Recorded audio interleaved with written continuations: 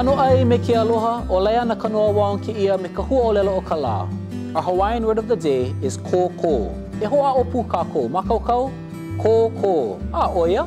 The kōkō is a carrying net. This net was used for hanging ʻumeke or calabashes so that you could keep food off of the floor and out of the reach of somebody kicking or the iole. Using the ʻōlelo noʻeau, kōkō iole ka ua I ke kula, which translates as, like the rat-gnawed net is the rain over the plains.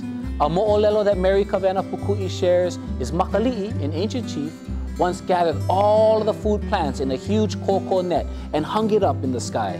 The result was famine.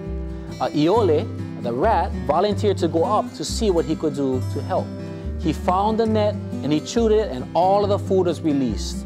So when the rain pours over the land and the plants sprout everywhere, it is compared to the gnawed net that scattered food from the hills to the sea and bringing life to all. May we continue to observe and give thanks for all of our blessings. E ola mau ka ʻōlelo Hawai'i, aloha.